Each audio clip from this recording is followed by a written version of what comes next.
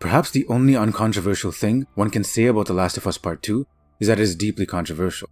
What's interesting about the polarized discourse surrounding it, though, is the game is being evaluated not just on its undeniable technical brilliance, but its thematic ambition, character motivations, and story execution. There may be meticulously crafted animations, luscious environments, and attention to detail that borders on the obsessive, but people are critiquing the game for its rendition of cycles of vengeance, its examination of violence in games, its deconstruction of the medium and ourselves. This makes The Last of Us Part 2 not a toaster. What the hell does this mean?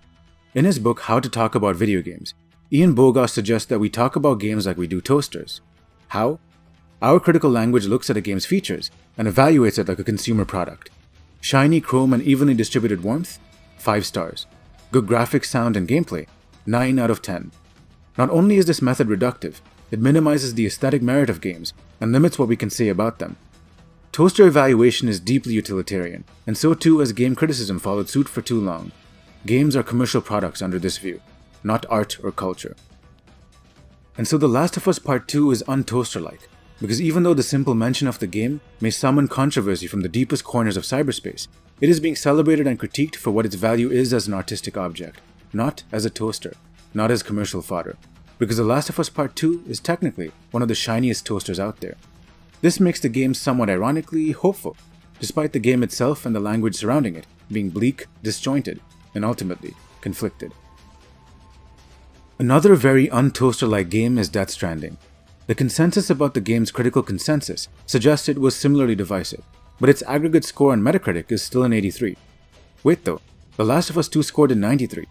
Inflated scores in games is still a symptom of toaster syndrome. We are reviewing games as functional objects of commodity consumption.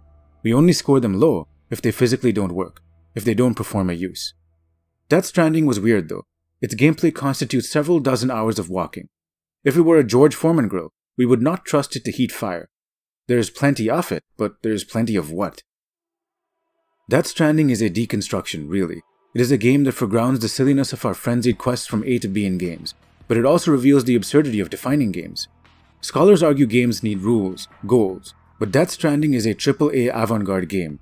It is about the aesthetic experience of traversal through space, about the intimacy of asynchronous human interaction, about the sleep of death when dreams may come. It is about our evolutionary instinct to persist, but also to reflect on the peril of that persistence. To talk about Death Stranding is hard though. The only way to describe it is to call it a mix of walking simulator, journey, and Zen and the art of motorcycle. As Ludwig Wittgenstein said about defining things including games, we describe by family resemblances, by its similarity to other games of a supposed canon. Evaluating a game based on its adherence to genre is pointless though, if there is no genre for it to be compared to. We have to evaluate Death Stranding for its aesthetic, thematic, and phenomenological weight, its ability to enrapture us, inspire us, or perhaps in its failure to do so. The Last of Us Part 2 and Death Stranding reveal distinct but complementary things about the state of video game criticism, both where it has been and perhaps where it might go. Critical reviews for The Last of Us Part 2 are mostly positive, but the heated discussion surrounding it has almost nothing to do with its technical accomplishments. It is somehow both product and art. We can call this the toaster uncertainty principle. Death Stranding, in removing most things resembling convention and video game formalism of what we normally consider the product of games, forces us to evaluate aesthetics and question the definition of games. Both games are not toasters. For better or worse, they are art. Criticism is a storied and venerated field, a rigorous academic discipline. It overlaps with aesthetics, the philosophical pursuit of what is beautiful, but criticism is more specific.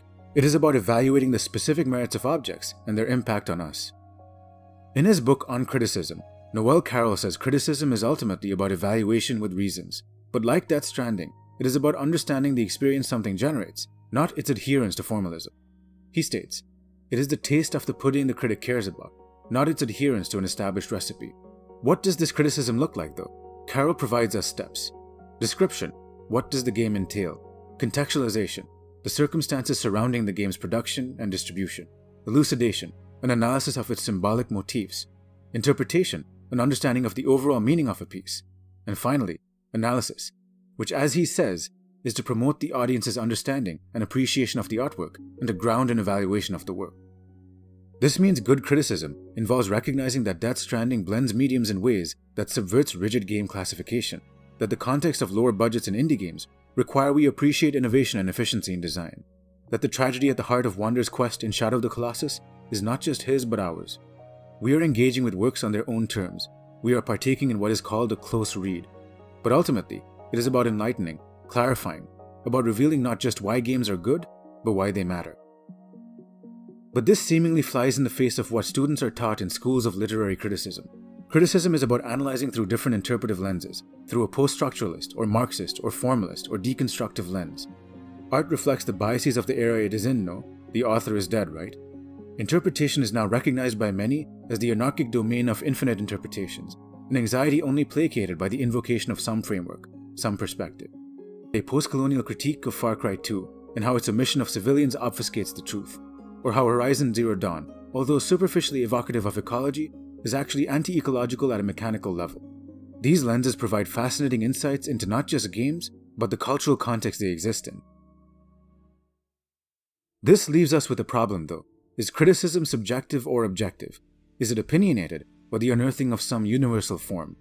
In his book The Anatomy of Criticism, Northrop Frye argues criticism is or ought to be like a science. There are works of art that are higher, better, more worthy of consideration. To get to this, we have to construct a formalism, a rubric to evaluate things by. Remember, criticism is evaluation with reasons. Games are both art and science, and to be evaluated thus. We can invoke narrative frameworks to discuss why Uncharted is paced well, use poetic frameworks like defamiliarization to argue for how Undertale is metafictional genius. We can even cite science, as Steve Swink does in his book Game Feel, to argue why Mario just feels good to play, or how games meet our psychological needs. Whether psychology, sociology, or art theory, games criticism under this view should encourage frameworks of analysis, both in the academic and literary study of games. But if we are going to evaluate games using the scaffolding of some formalism, why not use a formalism for the design of games themselves? In his essay, I Have No Words and I Must Design, Greg Costikian set in motion the program to develop a vocabulary for good design practice. What makes a good game on its own terms? The MDA framework, the Mechanics Dynamics Aesthetics framework, is the most famous of these, establishing the what, how, and why of play, and how to craft different types of games. For the longest time, there was a debate between ludologists and narratologists. Are games play or story? Countless books, articles, and videos are now being made on the design of games, invoking and creating a language as they go. There is Jesse Schell's The Art of Game Design, Ralph Koster's A Theory of Fun, Game Mechanics, Advanced Game Design. Why is Mario 1-1 so good is now a meme. It has interesting decisions, precise mechanics. It teaches without teaching. Good criticism here is understanding that the strange mechanics of Eco, its architecture and puzzle design, are there to reinforce an emotion, a theme. But then where does the vitality of personal experience enter the fray? Is all criticism better when it is subsumed by the interpretive lenses of someone, or the contrived formalism of another? To answer this, we must turn to aesthetics, where fellows like Kant and Hume said we can actually peer into universals through subjective analysis. The line between the two is broken. Through the cultivation of good judgment, a critic can put aside their biases and peer into universal forms of beauty. When a critic is criticized, they often say it's just their opinion, but there are good opinions and bad opinions, arguments that are justified and arguments that aren't.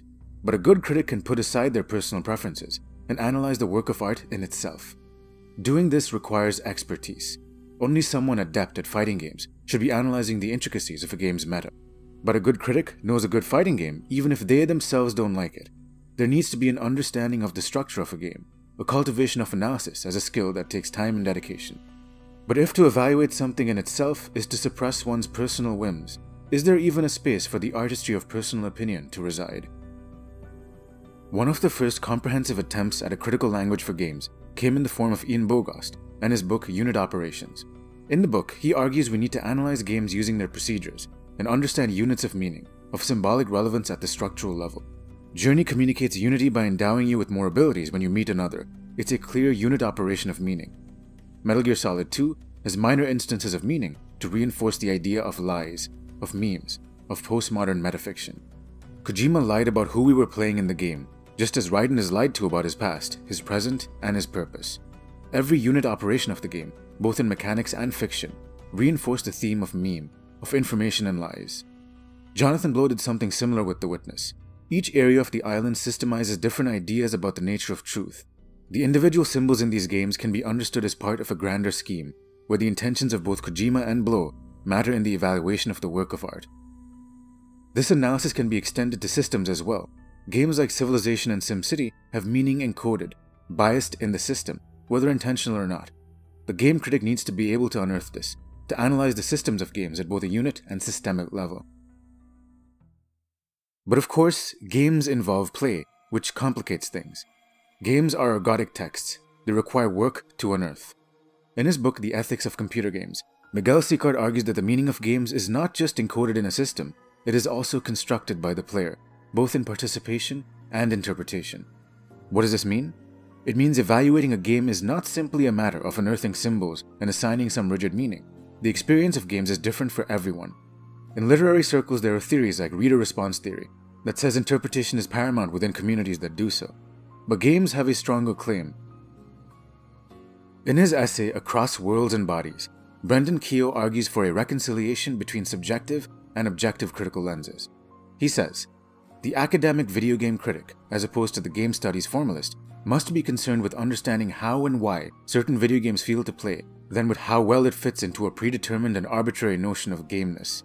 This method of video game criticism cannot help but be phenomenologically grounded, accounting for and tracing meaning through bodies and worlds without privileging one or the other. It cannot distinguish between game and non-game elements of the video game, as has previously been done.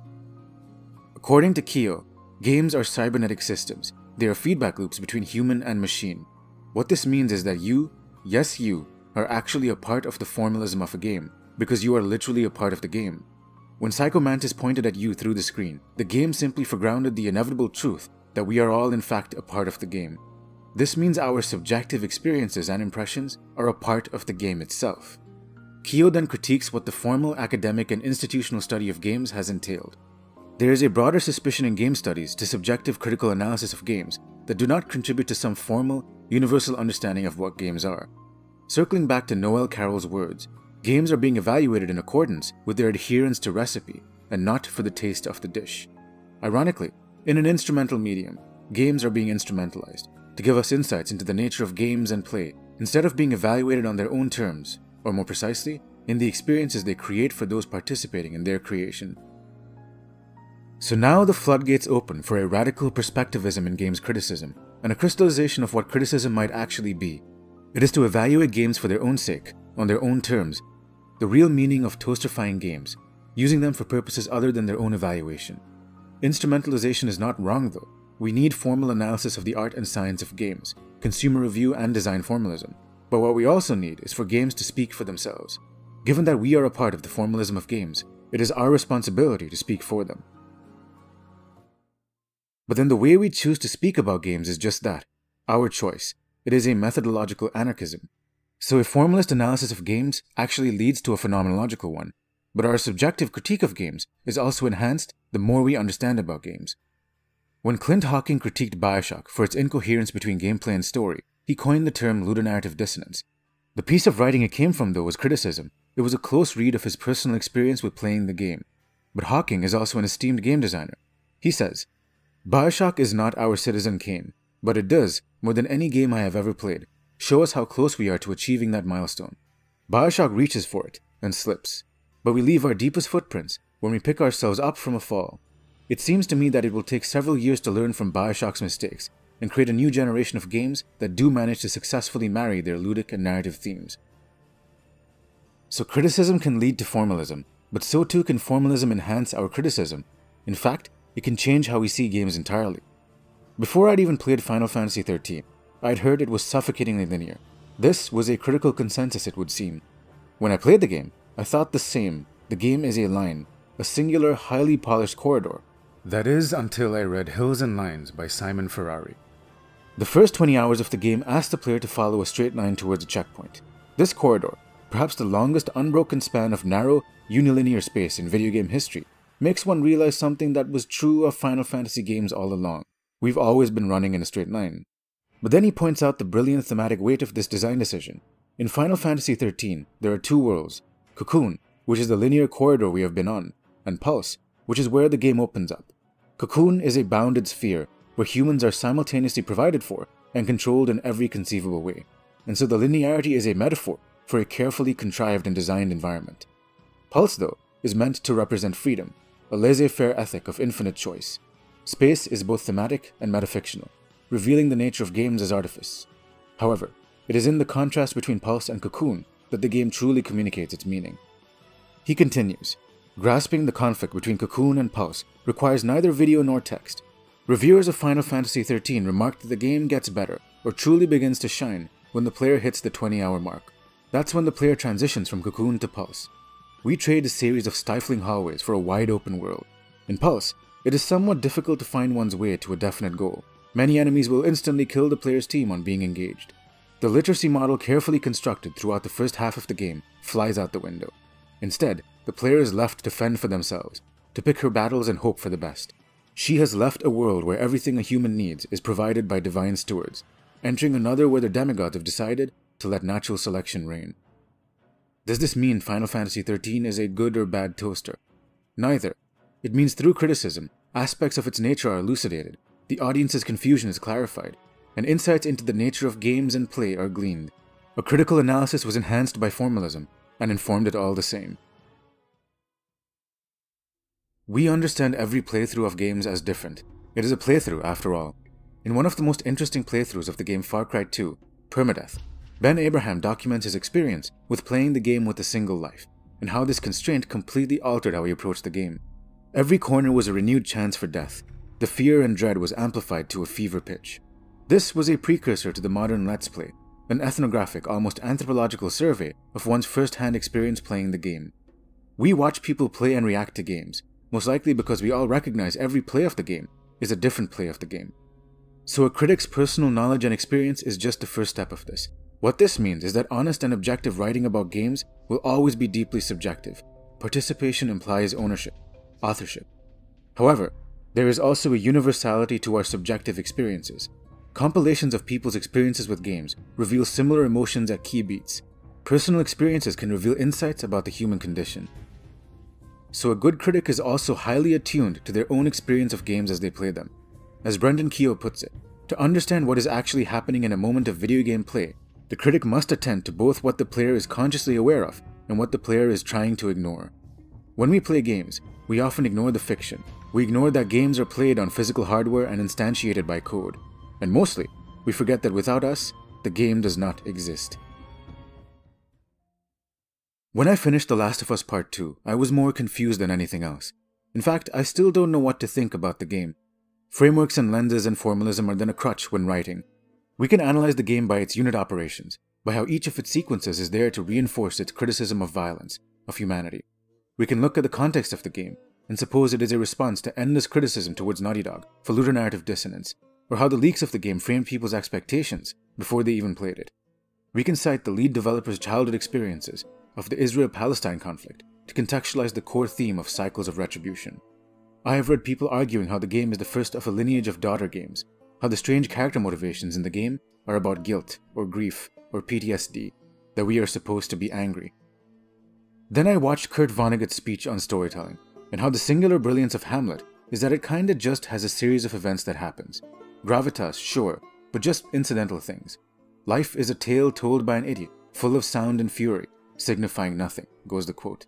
Then The Last of Us Part 2's incoherence became coherent, at least for a moment. Why do we impose this expectation on stories, that there needs to be a payoff? Why is there a shape to stories at all? Do I still know what I think about The Last of Us Part 2? Outside of the fact that it is a shiny toaster? Not really. But the more I read about others' experiences of the game, as well as the formalism of both games and stories, as well as examining my own personal view on experiencing the game, the more something resembling coherent thoughts about it start to manifest. Could we analyze the gameplay systems of the game? Sure. Could we analyze the embedded narrative sequences in the game? Yes. Could we do a Marxist critique of the socio-political nature of post-apocalyptic society? Sure. Could I write to you about the process of formulating thoughts? Well, yes. Noel Carroll said criticism is about the taste of the dish, not its adherence to recipe. But recipes are also important, for then there would be no dish. Writing about criticism is itself criticism, and so my personal opinion here is both valid and invalid. This is the criticism uncertainty principle. I think criticism is a craft that is cultivated by being both radically attuned to one's own experience of a game, combined with the experiences of others, combined with the knowledge of the form and function of the medium you are in. It is the taste of the dish, and others' taste of the dish. and its adherence or deviation from recipes near and far, and why others should dine there, and why some don't like the dish, and why that's okay, and why we even make dishes to begin with.